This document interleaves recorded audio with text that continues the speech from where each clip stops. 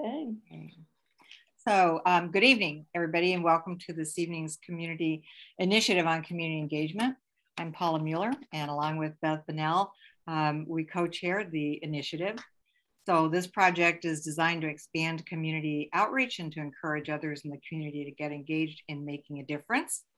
Our efforts focus on bringing information to the community about topics that impact us, facilitating presentations and conversations with individuals and organizations about smart and thoughtful topics, serving as a forum to encourage dialogue among our residents, local thought leaders, city officials, and other organizations, and finally promoting active participation of Queen Anne residents in building a better community for all of us. Before I introduce Professor Starbird, I'd like to ask that you please mute your audio. And if you can certainly have your video on, please. She likes to see your faces. Hold your questions until the Q&A segment. You can also post questions in chat and we'll collect those. And finally, as you just heard, the program is being recorded, so you will be able to view it at a later date or share it with friends who missed it tonight. So now I'd like to introduce our guest speaker. Dr. Starbird is an associate professor at the Department of Human-Centered Design and Engineering at the University of Washington. Her research is situated within human-computer interaction in the emerging field of crisis informatics, the study of how social media and other information communication technologies are used during crisis events. Currently, her work focuses on the production and spread of online rumors, misinformation, and disinformation in the context of crisis events. Professor Starbird received her BS in computer science from Stanford in 1997, her PhD in technology, media, and society from the University of Colorado in 2012. And in 2019, she co-founded the UW Center for an Informed Public. Dr. Starbird is also known for her career in women's basketball. She played for Stanford and was the 1997 Naismith College Player of the Year, helping Stanford make 3 consecutive Final Four appearances from 1995 to 1997. From 97 to 2006, Kate played professional basketball in the American Basketball League and Women's National Basketball Association, including stints with both the Seattle Reign, that's the basketball team, not the soccer team, and Seattle Storm. And with that, I'm going to turn the program over to our guest, Kate Starbird. Thank you for being here. Yeah, thank you so much for inviting me and for that great introduction. And let me see if I can smoothly get my slides to go. And there they are, hopefully. Can you see my slides and not my notes? Yes. All right, perfect. So yeah, thank you again for that introduction. It was such a great job. And just to give a little bit more background, I have been since I was a PhD student, I think I started in 2007, studying the use of social media and other online tools during crisis events. And did that for several years. And then around 2012 began to focus on misinformation and rumoring in the context of crisis events. And then around 2015, 2016, we realized we weren't just seeing accidental rumors and misinformation, we were beginning to see pervasive disinformation. It became a larger and larger part of what we've been studying. And so since about 2016, that's been a focus, almost a singular focus of my team's research. And then now it's not just my team, I'm actually working with several collaborators at the Center for Informed Public, and really excited about the work that we're doing there, and the work we will continue to do. So, and again, thank you for being here. So I'm going to jump into some content, and I want to start with this little shark. This shark, and this current shark, is a picture of a tweet that I took. And the reason I'll focus on tweets here a lot is because tweets are public. And it's easy for me to research them in a way that Facebook posts aren't. So a lot of the content I'm going to show you are tweets. This is a tweet from a couple of weeks ago during Hurricane Henri, and it purports to be a shark swimming in the waters, in the floodwaters. So if you are a crisis researcher, or really just anyone paying attention now on social media, you've seen this same shark swimming in the floodwaters of every hurricane since about Hurricane Sandy. Actually, Hurricane Irene, I think, in 2011, because over and over again, people spread this content and say that this shark is happening. Now, why do they do this? Well, often it's to get engagements, to get retweets, to get likes, to get attention, to grow their audiences. This other post here was 2017. This guy got 150,000 engagements by sharing this fake photo of a shark swimming in the waters, and got a lot of attention. And he claimed to be a journalist. If you went to his profile, I don't know what that really means, what it used to mean anymore, but surely was spreading false content to get engagement. So this is just one example of many. And what I would say, when I started in 2008 and 2009, misinformation was a small part of what we saw during crisis events. More recently, it's become a larger and larger piece of crisis events and just the discourse more generally that we see in online spaces. And certainly in the last 18 months, as we've experienced this long-term crisis event of the pandemic, we've seen it continue to escalate, just in terms of the amount of content that's out there that's false or misleading, and even in some cases intentionally misleading, including content with the potential to do much more harm than a fake shark in the floodwaters. For instance, if you look all the way back to March of 2020, I think many of us remember this, false claims about COVID treatments that began to spread. First, it was like, oh, you drink a lot of water, oh, don't take ibuprofen. Water and salt, all these things that really had nothing to back them. Some of them, sometimes they spread them and they said, oh, a Stanford researcher says this, and it turns out that that wasn't true. And so we had a lot of these things, and maybe not too serious as long as no one got hurt, but we've seen that continue into treatments that are potentially more harmful. We also saw conspiracy theories about the causes of the disease, including conspiracy theories about that 5G cell towers were the real cause of COVID. It wasn't actually caused by the coronavirus. And then others about the origins, and that obviously the origins of the disease are still under debate, but from the very first days that it began to be paid attention to here in the US and elsewhere, we could see conspiracy theories coming from China that claimed that it was created in a US lab at Fort Detrick and others. So lots of conspiracy theories and speculation, including in some cases the use of science, the misuse of science to push these ideas. This is an article that somehow got published. It later got retracted, but months and months later, it was still used to support this idea that the disease was really caused by 5G technology, which is absolutely not true. I hope most of us understand that now. If you don't, I don't know if I have time to talk about it today, but there's other things like this, claims that the pandemic was planned by nefarious forces who were going to use vaccines to control us. And so this was part of a video that came out in May 2020. It had 10 million views on YouTube before they took it down, and it began to spread through other mechanisms as well. And it was the first of many efforts to sow distrust in the vaccines. The vaccines weren't even available yet. They were still being tested, but they were spreading, they were sort of sowing distrust in the vaccines. And tragically, this kind of pervasive false and misleading information about vaccines has contributed to vaccine hesitancy. And I think many of us at the time knew that it would. We saw it coming. We saw this happening. We knew that this was going to be used to undermine trust in vaccines. And certainly it continues, and to the detriment of public health. I think most of us, again, would agree. So one of the interesting things is that in online spaces, in online conversations about COVID-19, misinformation gets more engagement than factual information. A research study last week said 6 times more engagement. And engagement on social media posts can mean people like it, or they comment on it, or they share it. That's the stuff that kind of makes the whole thing churn. And so we're kind of, a lot of us are addicted to these platforms, and it's hard to get off of them. And when we do go to them, we're more likely to engage with, spend more time with, and pass along things that aren't true than things that are true. And that's something that is part of why there's toxicities there. I want to point out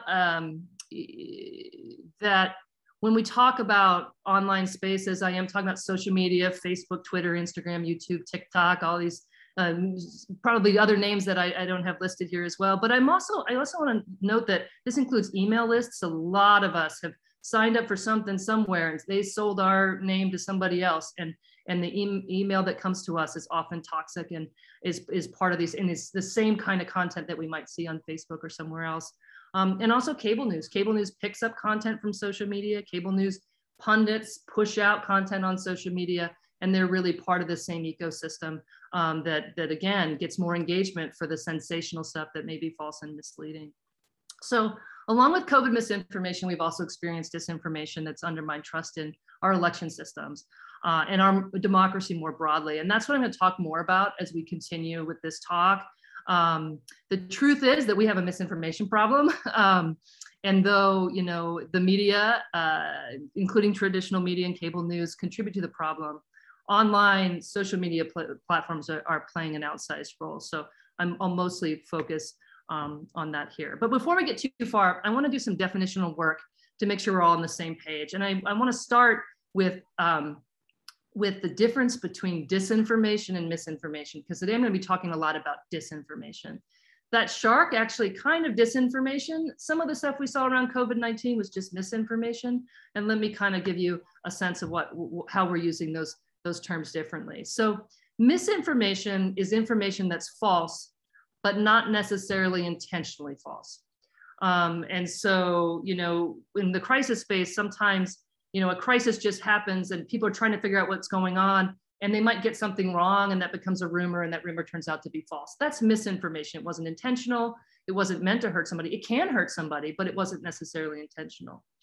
Disinformation, on the other hand, is false or misleading information that's purposefully seeded or spread for a specific objective, for instance, financial or political or reputational, or sometimes just for fun.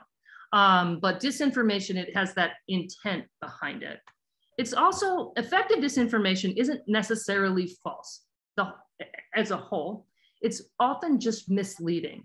It's often built around a true or plausible core and then layered with distortions and exaggerations intended to shape how others perceive reality. Through this view, disinformation can sometimes be resistant to fact-checking, especially on a single piece of content.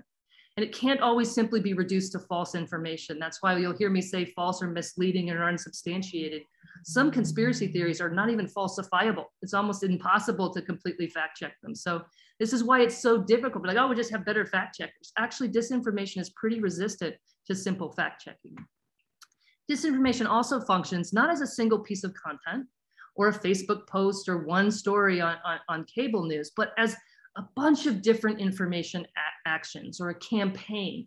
And again, so it's hard to just fact check it as one piece of content, because one piece of content may be true or partially true, but it sits in a larger, you know, context and with these other kinds of actions and amplifications where it begins to mislead or distort perceptions of reality. And this is where it gets really tricky on the definitional side, because we do talk about the misinformation is unintentional or not necessarily intentional. Disinformation is intentional. Well, it turns out that though disinformation campaigns intentionally mislead, many participants in disinformation campaigns are unwitting agents. They're unaware that the information they're spreading is false or of their role in the larger campaign. So this information may be created by someone else for a political purpose or a financial purpose, but someone spreading it might not know that, and they might actually think it's true.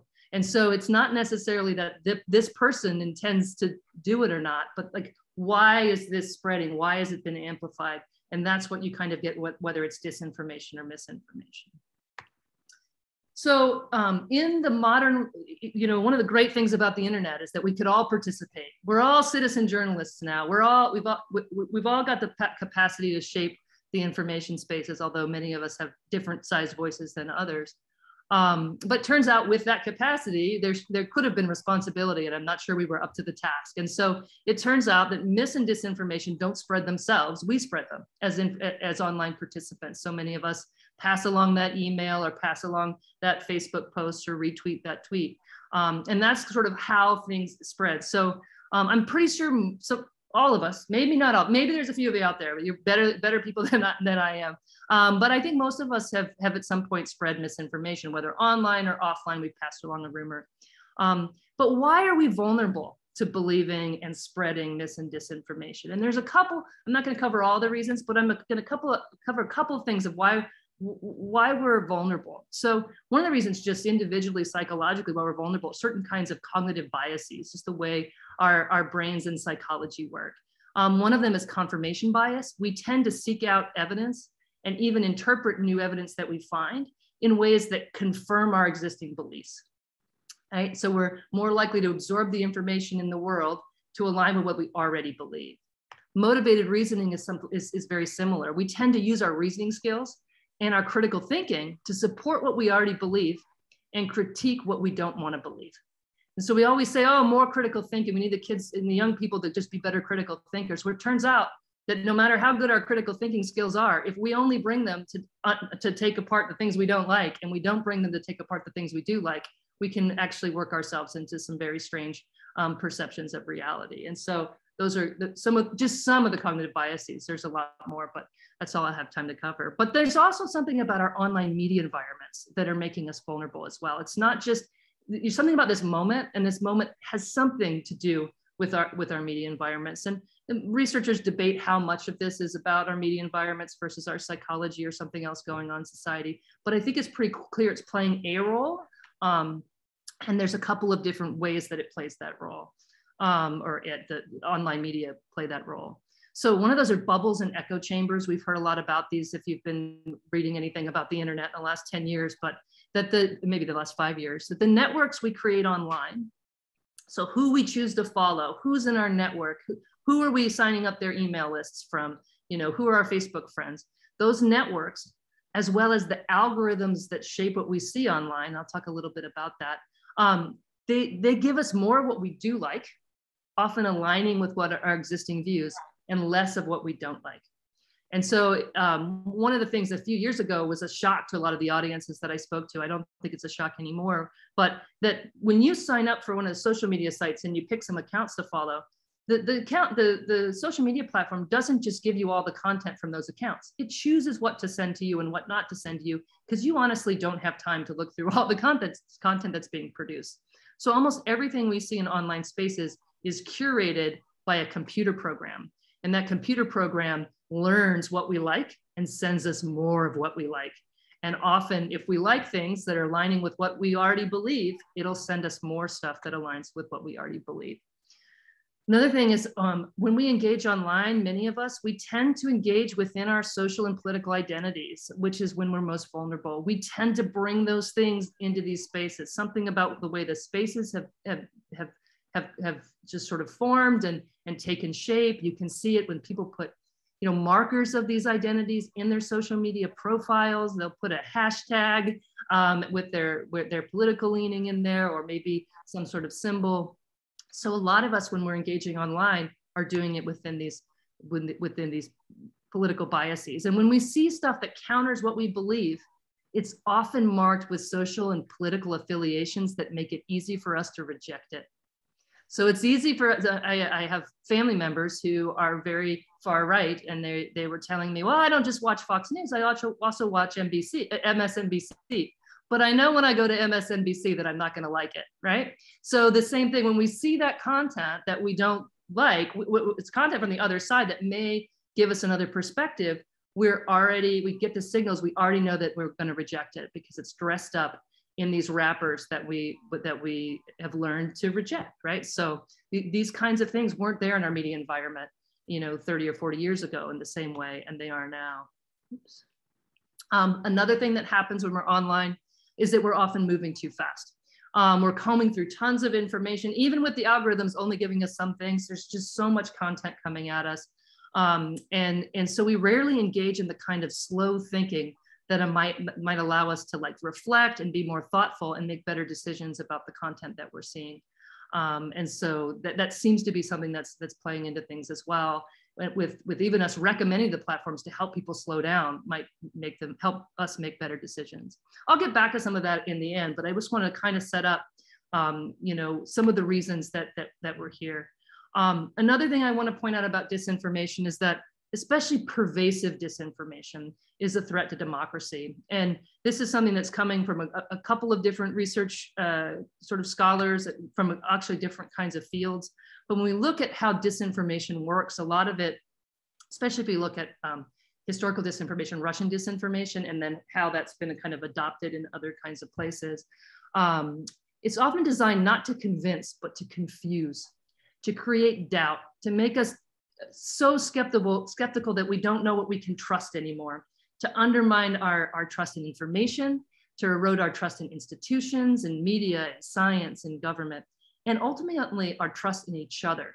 When we see these big divides online, disinformation builds into those divides. It loves those divides. It loves to push those divides outward and then utilize that to spread itself and to shape us towards its purposes. Disinformation also destabilizes the common ground that citizens in democratic societies need to stand upon to govern themselves. We don't have to agree on everything, and we can't. The whole point of democracy, we have different ideas and we come together and fight them out, argue them out, have discourse around it. But we have to have some shared understanding what the rules are of like who the valid winners of the elections are, these kinds of things in order for democracy to work. And disinformation can go right at that. Especially historically, Russian disinformation went there, and now we're seeing domestic disinformation function in those same ways. So I told you I'm going to talk about elections. I'm going to talk about two elections. I'm going to tell a tale of two elections to kind of give a sense of some of the different ways we've been thinking about disinformation over the last 5 years. It seems like there's been a lot of different stuff, and hopefully I can add some insight there. So if we look at the story of disinformation 2016, so let's go back to 2016. We've got a lot of elections going on, but our presidential election, Donald Trump versus Hillary Clinton. And there's this story of interference, and it's a story of a foreign, sort of a foreign campaign that used inauthentic actors and inauthentic, among other things. There was multiple dimensions to their campaign, but when we look at the social media portion of disinformation, they were using inauthentic accounts in this coordinated way. And I'm going to talk a little bit about that was. So we know, many of you may have heard about the Internet Research Agency. It was a building in St. Petersburg in Russia. And there were these individuals, we call their accounts trolls. I'm not sure it's the right word to call them, but these individuals that were operating social media accounts that were impersonating US citizens and targeting the US election to try to shape that towards the political goals of Russia. And they did many things. They sowed division, they undermined trust in results, they claimed that there was voter fraud. They also encouraged people on the right to vote for Trump, and they encouraged people on the left to not vote for Hillary, to vote for either a third-party candidate or to stay home. And this was part of a larger strategy of Russian government to interfere in the 2016 election.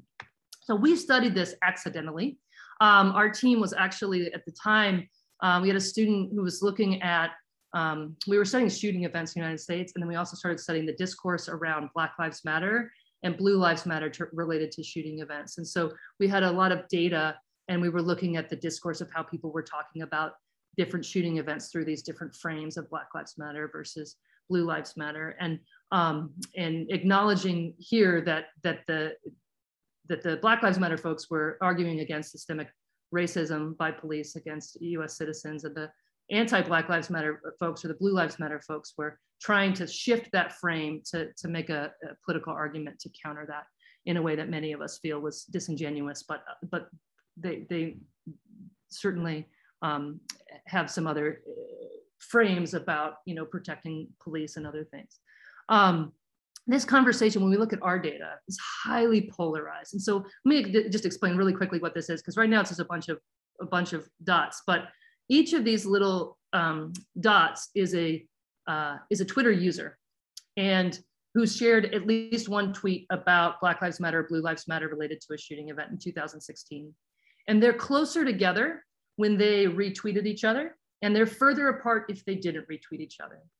And when we look at that structure over time, what we see is we have two very separate groups that are retweeting each other and not retweeting across. They're kind of, everybody in red is retweeting people in red, and people in the blue or the green side are retweeting people in the blue or green side.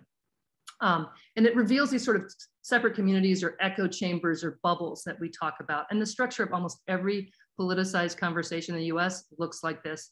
Sometimes it has a third group, but most of it looks like this. So here, this graph reveals these two different sides, and we had the political left and pro-Black Lives Matter are on the left, and anti-Black Lives Matter are on the right. Of course, I just flipped them around to make sure that would line up so that it'll make sense to us. And so we did a study of this. We looked at the discourse. We took a bunch of the tweet examples to show what was going on. In some places, this was regular conversation. In other places, we saw very like vitriolic conversation, people saying some really nasty things about each other, about the other side. We wrote a paper about it. At times, the discourse was emotional, divisive, and honestly uncomfortable for our research team. It was really kind of troubling to look at the tone of the conversation. And I don't mean to manage someone's tone, but there was some really kind of horrific things said there. We completed the study in about October 2017. A few weeks later, in November 2017, Twitter released a list of accounts that were associated with the Internet Research Agency, the Russian trolls, that Russian troll farm I showed you. I was looking at their list and I said, gosh, these account names look familiar. Some of them we had featured in our paper for some of the more vitriolic content that we'd seen had actually come from some of these accounts that were Russian trolls. And so I asked my students to map where in these networks the Russian trolls were. And at the time, the first time the student sent it over to me, I sent it right back. I said, that's not what it looks like. Send me the real one. And the student was like, no, this is it, Kate. This is what it is. And it turns out that the Russian trolls were embedded on both sides of the conversation. And in particular, this misrepresents a little bit. They actually targeted both almost exactly equally. So we can see in other conversations, they had just as many right-leaning accounts as they had left-leaning accounts. And they were retweeted just as much on the right as they were on the left. And they infiltrated the different sides of our political discourse and some of them began to become influencers in those conversations. There is an orange account on the left embedded in there, who was retweeted by the CEO of Twitter, Jack, and I believe me. I think I also retweeted that account. I certainly remember that account spreading content.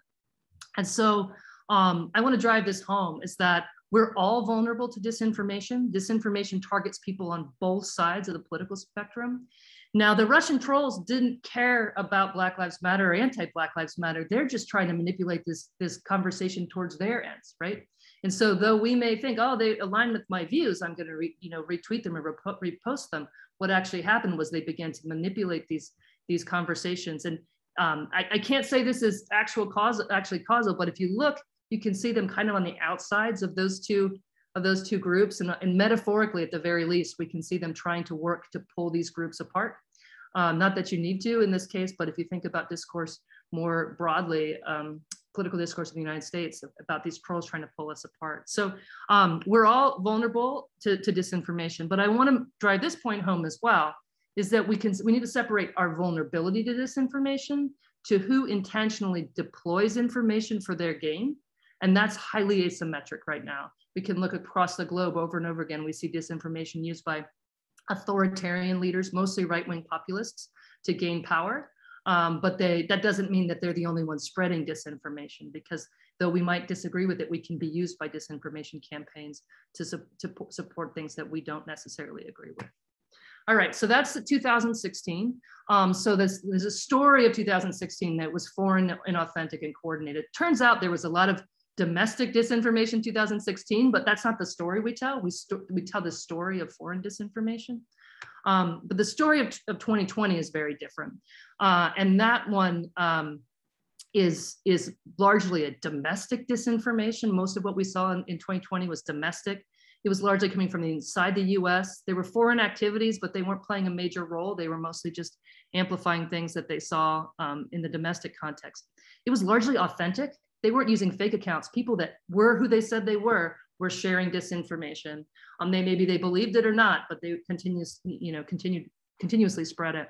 They were often blue check or verified accounts that were the biggest spreaders of disinformation in 2020. along with some more anonymous members of the crowd. And it wasn't entirely coordinated. There's no top-down puppet master playing all this, pulling all the strings of disinformation. In some cases, it was organic, with everyday people creating and spreading disinformation about the election.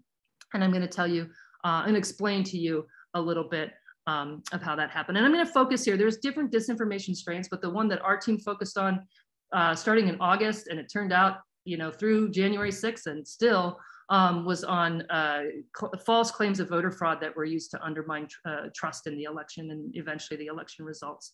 And so it's what they might call the big lie is what I'll focus on here for the rest of the talk. So in this case, the 2020 disinformation campaign targeting the integrity of our elections began at the top. The most influential conveyor of these messages was the former president himself. This tweet was posted all the way back in June 2020, where it was one of several early posts about voter fraud in the election cycle from Donald Trump or his campaign. And he claimed without evidence that the election would be rigged, that ballots would be printed and ostensibly filled out in foreign countries, and that it would be the scandal of our times. The tweet received more than 100,000 retweets, so it's a very widely seen piece of content. Nearly 300,000 likes, so lots and lots of engagements. Of course, we know that misinformation receives a lot of engagements. And by this point in the evolution of Twitter's ecosystem, President Trump had a huge microphone with many dedicated followers who were avidly and sort of systematically engaging with, liking, and retweeting his content. And so everything he put out there spread very quickly and very far. And so this narrative was really seated at the top. And I think even as I explain some other dynamics, we have to keep in mind that this was continuously kind of reinforced by not just President Trump, but his campaign and many of the right-wing media figures that supported him.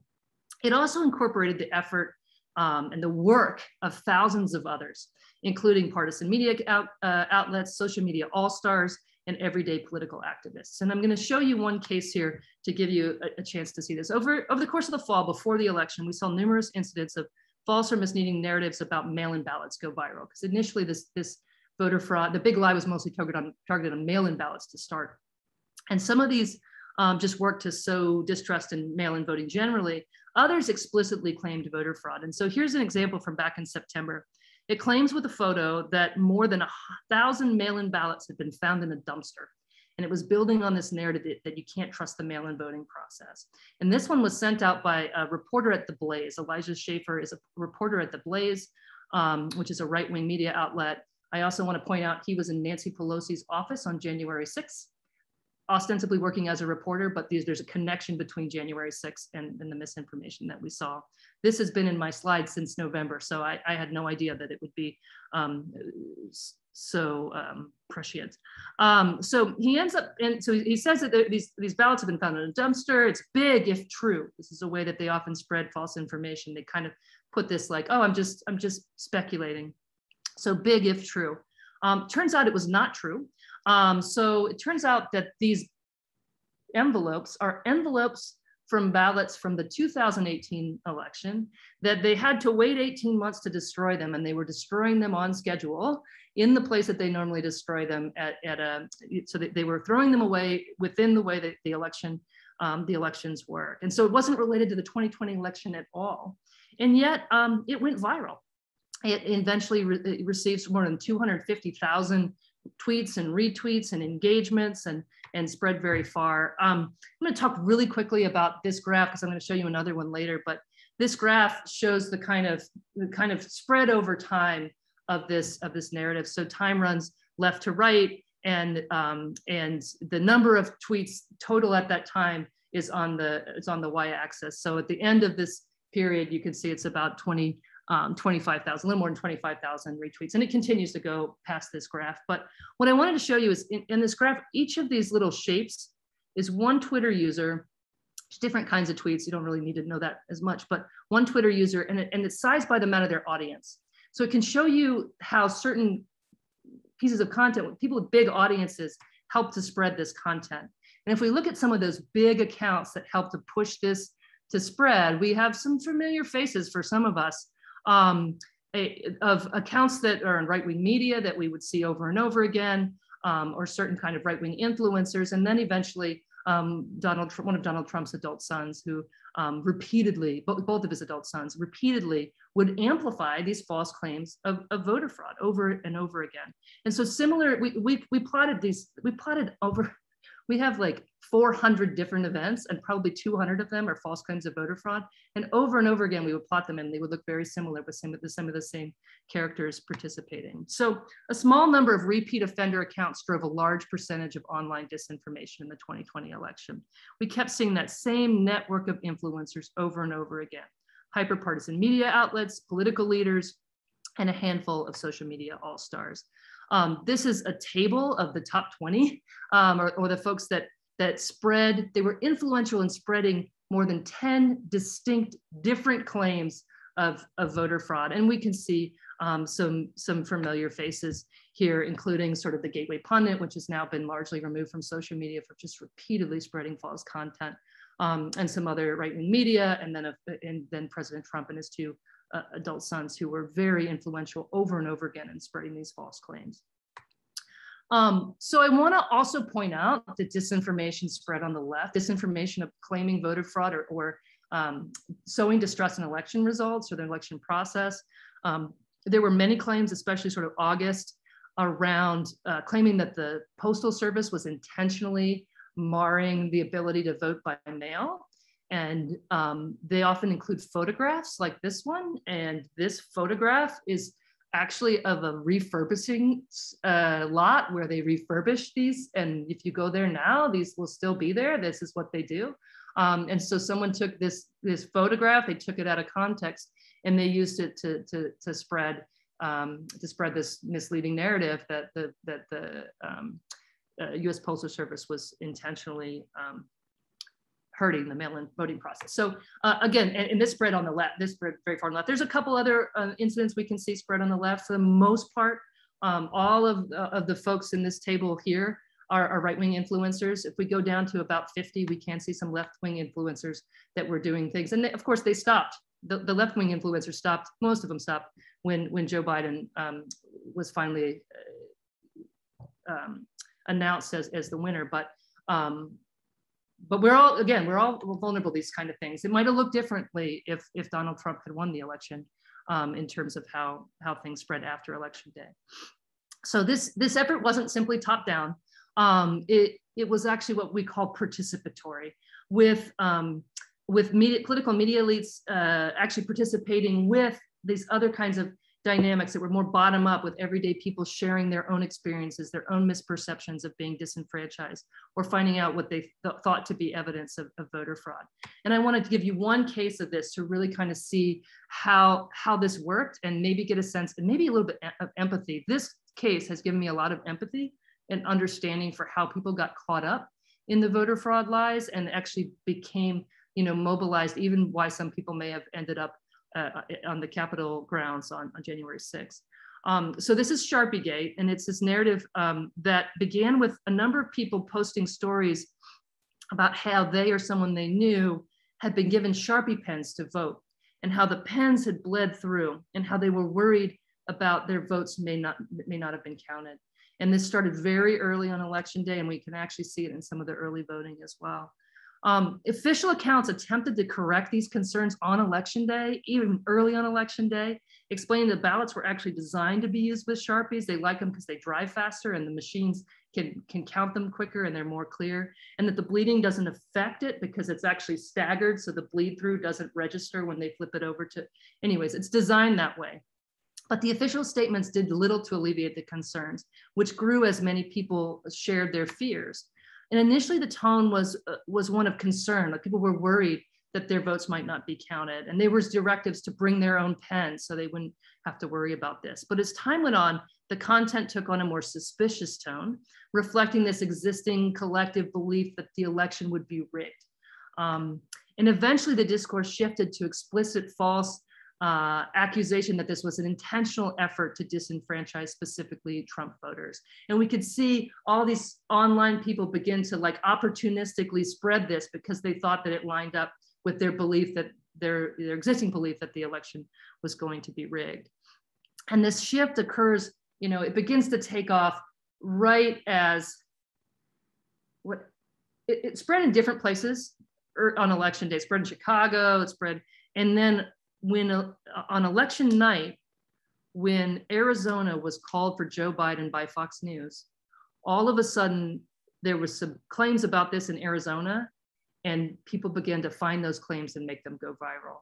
And so it became this political opportunity to try to battle against this idea that Biden might have won Arizona. And so they opportunistically were spreading this at that time. And one of the more interesting things that really gives me some insight into what's going on here was that on November 4, the day after the election, so this is a day later, the Sharpiegate narrative is still taking off. And a number of people begin to share this evidence that their vote has been canceled.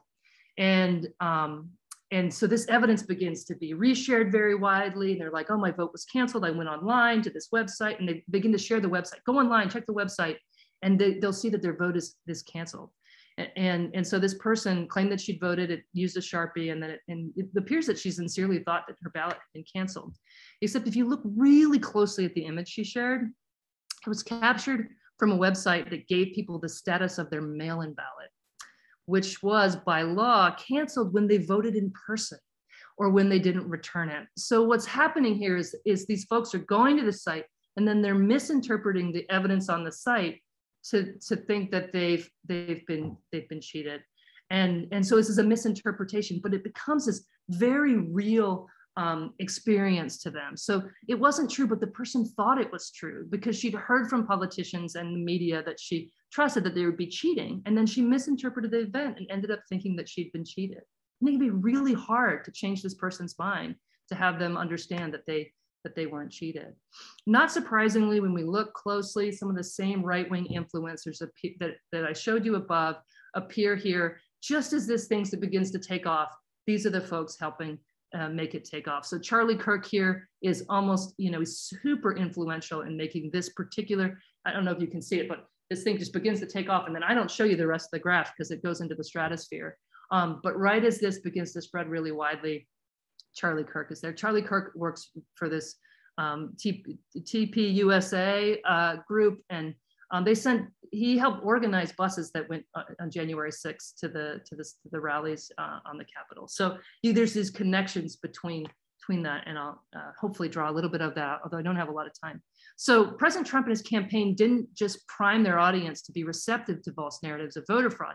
They inspired them to produce those narratives themselves and then echoed those false claims back to them. They're not telling them they're not telling them, this is what happened and this is what happened. They're saying this is going to happen. And then everyday people actually created the disinformation and they didn't even know it wasn't true. So it's hard. It's like misinformation, is it disinformation? Well, it's part of this broader campaign, but a lot of the people producing it didn't even realize that it was disinformation. When we do our research, we look really closely at the content. Most of the people sharing claims about voter fraud sincerely believe those claims. Many of them felt that they or their Trump voting family members had been personally experienced being defrauded.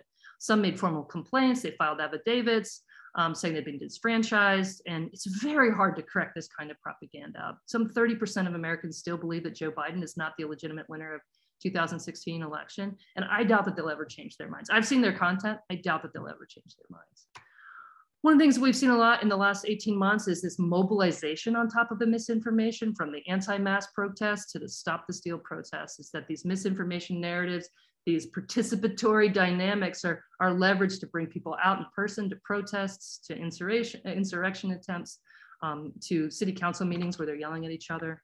And so for the Sharpiegate gets wrapped into the larger Stop the Steal movement, which begins to organize protests after the election into December, and then eventually is part of what is used to organize on January 6th. So the rallies that brought the insurrectionists to DC were organized in part under the Stop the Steal banner. And I've got some other slides there. I don't think we need to go into detail about exactly how this comes together, but a lot of the folks that we would see on social media posting were part of that organization. And then some of just everyday people got wrapped up into this and really thought that they were patriots, that they were doing the right thing, that they that they were, righting a wrong that they had experienced, and they really thought that they had experienced this. And if we had any doubt about the connections between that disinformation campaign and the January 6 events, we can look to the Twitter account of the US of President Trump that day, where he repeats the false claim about his sacred landslide victory was stolen from him and his followers, and who he refers to then as patriots. And in their minds, they are patriots, which is such a hard thing for a lot of us who honestly can see through some of these. We have the evidence to see through some of this, but it's hard for us to come to terms with the fact that these folks really did feel that they were doing the right thing. So participatory disinformation is a really powerful dynamic. And again, I think we all might be a little bit more vulnerable to this than we recognize. So it's a threat to democratic societies. We're all vulnerable as individuals and collectively. We're especially vulnerable when we're engaging with information from within our political or social religious identities. Disinformation can be foreign, it can be domestic. A lot of times nowadays it's integrated, it's both. There are international networks that are kind of working together to spread this stuff, like the son of President Bolsonaro and the son of Donald Trump are both retweeting the same misinformation in our data set. In 2020, a small number of often blue check accounts had an outsized influence on the spread of disinformation. And we really think that social media platforms can be doing something different about that. And that disinformation in the online era is highly participatory with both top-down and bottom-up dynamics. And it's leveraging the work of unwitting crowds of all of us.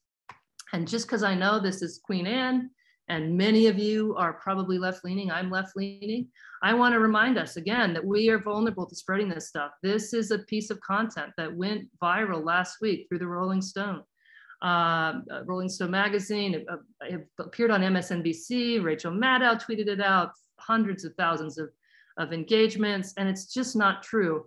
The hospitals are full, but they're not full of people who are having ivermectin overdoses. It was a misinterpretation of some comments by a doctor. So, and the only reason it went viral was because it went viral with this false headline. So, just a reminder that this all is we're all part of these same ecosystems, even though there are differences of some of them are being used by political leaders who are amplifying them, and some maybe not as much.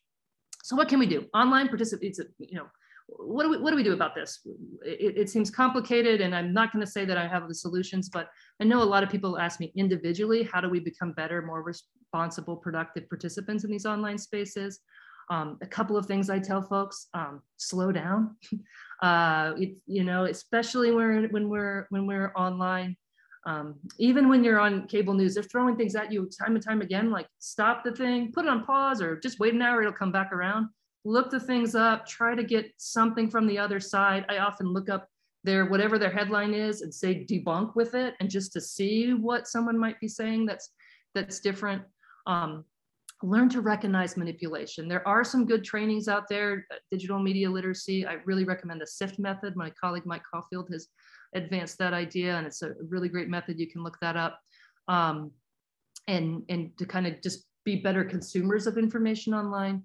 But also, we tend to think that information literacy is all in our heads, but actually, it mostly gets us through our emotions, through our gut, right? So it's really, I wish you could see me. I'm just pointing at my gut. Misinformation manipulates us through our emotion, and that's what activates us to spread it. And so it's really important to sort of tune in to how we're being manipulated emotionally. I like to say, like, whenever I think I'm about to spike the political football, like, oh, I won this one. The other side is totally wrong. This new piece of information just proves that I'm right. I usually step back. There's probably a misinformation flag on the field, and it's all coming back. So just when you really feel self-righteous about something, that's the best time to go double check or even triple check, and maybe even wait a couple hours for that to resolve before passing it along. Also, we have to learn how to take responsibility. First off, everyone makes mistakes. It's okay to make mistakes, but when we make mistakes, we need to own up. We're citizen reporters now, and we need to act like it. We need to learn how to make retractions. We don't just hide our mistakes. We need to tell people if we've passed something along and they've passed it along, we need to go back and tell them that we were wrong, so they have a chance to tell the people that saw them that they were wrong. Learn how to correct ourselves and learn how to correct others, but only with empathy. I think that's our hardest thing. If we don't have empathy, if we don't understand that we're all vulnerable to this, we're trying to correct people, they're just going to dig in their heels, and we're not going to be able to come together and have productive conversations. So just to remember that we're all part of these same dynamics. I have some ideas for things that we need to do, build back trust and information. There's a lot of work to be done there. Restoring local journalism, I think is going to be critically important. We are so lucky in Seattle just to have a local paper, but most places don't. And increasingly, even the papers we do have that seem local aren't really. And so we need to figure out ways to build back local journalism. We need to start pushing platforms, whether it's through government, through sort of, user-based action, push platforms to address harmful mis and disinformation. In particular, we're trying to push this idea that high visibility users should have to take more responsibility, commensurate to their impacts. And so if someone is a blue check account, they shouldn't be able to just repeatedly post mis and disinformation. That would have slowed down a lot of the stuff about voter fraud. And then education. And I think education is not a K through 12 thing. I hear it's a K through 99 thing. We all need to better understand how modern information ecosystems work, the relationship between networks and algorithms, and how we can become healthier participants in these spaces. And finally, it's not going to be solved in a day, but we've just got to chip away at this problem from all sides any way we can. I do think it's one of our challenges of our times. All right, and that is it. And I'm sorry, I went a little bit long. I just really wanted to explain things well today. So hopefully that was helpful, and I'm happy to stay around a couple extra minutes for questions. And just thank you to all the postdoctoral fellows, the students, the collaborators, and all of our funders who've been fantastic and so supportive of the work we do. Wow, thank you. Are there any questions from the audience? I think everybody was like me, pretty engrossed in the topic. It's a very interesting one. And hopefully by having this forum tonight, we've begun to chip away at some of the mis and disinformation. It's certainly enlightening, a little frightening, I would say. I don't give a happy talk. I'm sorry about that. It's not uplifting. I should warn people. I should come with a disclaimer. This is not an uplifting talk. So I have kind of a general question. And I guess it's almost like, how do we end up here? As I listen to the things that sort of prompt and promote and perpetuate disinformation and misinformation, more disinformation, but it's like part of it has to be just the sheer volume of information that's out there, and it makes it really difficult for people to sift through it. But also maybe we've gotten a little bit lazy about sort of doing that fact checking. I probably am guilty of that myself. I may never look at the New York Times again in the same way, but nevertheless. So can you speak to that at all? We weren't even taught how to fact check things. I mean, there were even our current trainings that we have at the university and the libraries are about like, how do you look up sources? How do you do this? How do you do that? No, there's no like verification kind of training. And even if they did, they usually said to triangulate. Well, the triangulation breaks in the online ecosystems. Even the things we were taught don't work in these spaces. One of our early studies on disinformation showed how disinformation campaigns would put the same false content in multiple different media outlets that had different political leanings. And so you would think that you were triangulating and you weren't. And so like it breaks some of the ways that we've even been taught. And in many cases, we haven't been taught. So the literacy is still catching up. Literacy programs, digital media literacy, we don't even know the words to call it right now. And we don't know yet what to do. So I wouldn't say that it's laziness. I really do think it's a function of just not being prepared for these media ecosystems. The media ecosystems themselves weren't prepared. They didn't recognize that they would be so easily manipulated, or that some of these toxicity would resonate. That little things that were bad would begin to just have these echo effects that get bigger and bigger and spin out of control based on the ways that their recommendation algorithms work. So there's a lot of things here, and I think it's though I think it's really important that we do learn to become better participants and we do learn to take responsibility. I don't think it's right for us to say it's our fault as users of these systems. I think there was no way to have been ready for this. Things changed. The rules of engagement with information changed underneath us really quickly, without any preparation. Beth, I think there's some questions in chat. Do you want to? Yep, sure. So Kari, thanks. Kari coming from North Carolina. Kari asked, is some of this due to the elimination of the FCC fairness doctrine? And I mean, that kind of gets into the sort of the regulatory framework. So that's a whole nother topic, but definitely the fairness doctrine in terms of, with that, reinstating that help address the spread of disinformation.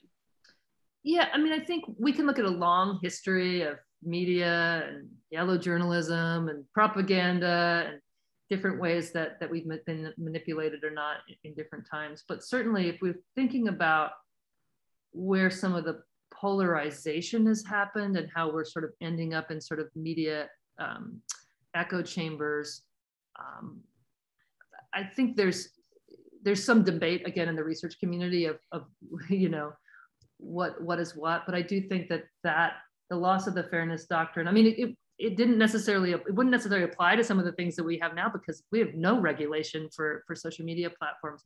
But certainly, like the dawn of like cable news, 24/7 content dressed up as news that's really political entertainment, and the fact that kind of made a soft ground for where social media filled in.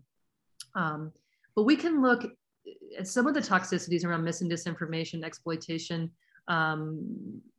manipulation, and sort of the rise of right-wing populism is not just happening in the United States. It's actually happening all over the world. We've seen it in Brazil, Hungary, Philippines, India, and in other places as well. In almost all of those places, social media are playing a role. I would really encourage you to look at the work and writing and story of Maria Ressa, who is from the Philippines. She's a former CNN journalist. Last time I talked to her, she was under house arrest, which was about 6 months ago. She may still be, because the Philippine government has basically concocted all of these false accusations against her and eventually may put her in jail. But essentially, she's been trying to tell Facebook and Mark Zuckerberg since 2015 that their platform was creating these toxicities that were reaffirming the power of this very authoritarian government that was becoming more and more authoritarian, but through this sort of populist feedback loop, where this grievance-based populism actually doesn't just feed the leader, but it changes the leader to make them more and more extreme, which we may have seen a little bit in our own ecosystems, and it is part of it. And so, and she was warning Facebook, saying, if you don't do anything about this, we may end up with a Donald Trump type character as president. And of course, you know, Mark Zuckerberg laughed at her in 2015 because it was, you know, far too early to see that was eventually what was going to happen. I'm not sure he laughed at her, but he laughed her off, or was. You'll have to hear her story of it. It's very, very, very interesting. But it just, I mean, it's not just happening here. So it's not just one little thing that we could do differently in the US. It's really this profound relationship between sort of how these social media platforms work, these connections, and sort of the larger geopolitical things that are happening in the world with income inequality and rearranging of different kinds of geopolitical relationships. So I think it's almost a mistake to be too focused on ourselves. We do need to fix ourselves, but just recognize this is a global fight against the rise of sort of populist authoritarianism. Should I take the next one from chat? So someone, Deborah Santos, is asking, just would it be a good idea to just stop reposting and passing along information? Would that slow down the flow of disinformation? Yeah, you know, there's different ways to think about these things. I like to think of like, if I do it, then probably other people are doing it too, for all sorts of things. If I donate, probably other people would donate too, and that actually motivates me to donate. It also motivates me to do things like slow down. Certainly, since I started doing this work on disinformation, I repost a lot less content. I do try to retweet or highlight the work of other scholars to raise their voices, but I'm really careful on anything that's newsworthy. And certainly, again, anything that makes me feel politically righteous, I just stay really far away from it. And if I do write something, I write something, my own thoughts or feelings about something, but I don't often repost something else, especially in like the case of the day that makes us feel like we're on the right side of things. It's just a really place that I just know that 9 times out of 10, I'm going to be embarrassed about it later, so I just don't do it anymore. But that's not to say that we should silence our voices, right? So that doesn't mean that there's important change that needs to happen right now. We're seeing what's happening in Texas on a couple of different fronts, and I don't mean to say that we need to be silent about those things. Absolutely, you should feel like you should be able to post about these things. Just be careful about the tone, and maybe use your own voice instead of repeating someone else's voice. Kate, are there any organizations that are out there that are kind of thought leaders in this? I mean, you're obviously a thought leader, but sort of just cross-border thought leaders that would be, interesting to follow, kind of trying to, especially when we're talking about the cross-border issues that you raised, the example that you raised in the Philippines. Be interesting if we could share with folks any kind of organizations that are, trying to not regulate, but bring some thoughtful consideration from a consumer standpoint. Yeah, let me think. I mean, I really like the First Draft organization. They've been sort of trying to help journalists do a better job in these spaces. There's great research being done in the U.S. A lot of great folks. Joan Donovan at Harvard, her team's fantastic. Sam Woolley down at UT Austin. There's a great group of research, including Dean Freelon and Daniel Kreis out at the University of North Carolina, which talks about sort of the history of disinformation and how it intersects with race, and how it's been used to systematically oppress people of color, especially Black Americans. There's a great group at NYU comes up from the political science point of view. In terms of the global stuff, I don't know it as well, and that's my own sort of limitations, and it's something that I definitely need to improve on. The work of Jonathan Ong, ONG, and Cabanes around disinformation in Philippines is just fantastic. There's like a network disinformation report that's available. And then there's a Stanford group that does their Internet Observatory. They do lots and lots of reports about disinformation for hire and disinformation in Africa, in the Middle East, and other places. And so another great resource for that. And then there's a lot of different groups that have risen, and they put out reports, and there's so many I can't name them all. And each of them has their own. Maybe we can just download, and then we can include it in kind of our wrap up. But I mean, the question was asked privately, so that'd be awesome, because I think people I think we're all eager to learn more, especially on the cross-border side. So thank you. Yeah. I have a question here from Cindy Barker. What do you think about the current trend for TV news, especially Channel 13, who uses their airtime to read us what's trending on Twitter? Do you think they ever vet it before going on air? Good question. Such a fascinating story. I think, there's a lot of relationships between sort of what's happening in journalism and what's happening elsewhere. And there's so many reasons for it, but journalism is under new pressure. So whether it's broadcast, whether TV news or our newspapers, they're under new pressure. They have less funding. They're making less money. They're trying to compete with social media. They can't compete with social media. They're trying to report on things with fewer people and fewer resources. And so their reporting ends up anchoring, bringing in social media content or other they're moving too fast, so they make more mistakes. They're using clickbait to try to compete, which reduces our trust in their product. And so there's these sort of really problematic relationships with journalism. And it's not just an individual reporter's fault. It's like the whole industry or the profession is under these really interesting tensions. But I would definitely, I've talked to some of the local journalists. I've got one who says, if you ever have a problem, tell me. And I'm like, oh, I have too many. You don't want to hear from me, because I do watch the local news. And although they often do a great job, things like putting in tweets, really, really dangerous. There's actually a study of how many times the Russian Internet Research Agency that their tweets ended up on our news programs. And it's not a little bit, it's a lot. And it talks about how it was like everyday person in the US, and it was actually a Russian troll that was featured. And so it's an easy way for the local news to become another conduit for this kind of thing. And so I understand like during a breaking news event, that's where you can get a photograph or whatever, but I would just really encourage them to keep vetting stuff. And I wish I could convince consumers, you know, to still go to your local news and not, you know, and because the problem is the local news is trying to compete, you know, with these real-time reporting, and you can't and still do a good job. And people seem to prefer a bad job done fast to a good job done slow. I have a question about some of the efforts by certain social media platforms to try to flag some content as being disinformation or misinformation. How effective is that? Are they doing a good, are they doing any good job? Are they doing anything?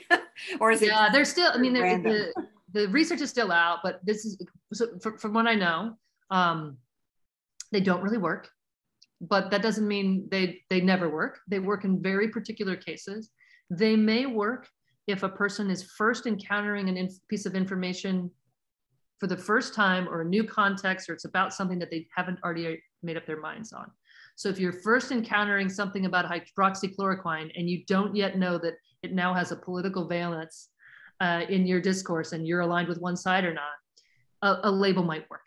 But if you've already made up your mind, or you already know that that piece of information that people on your side are supposed to believe it or not believe it, you will find that those labels, when they say misinformation and somebody already believes it or has a reason to believe it, they'll just say, oh, look, big tech is censoring us again.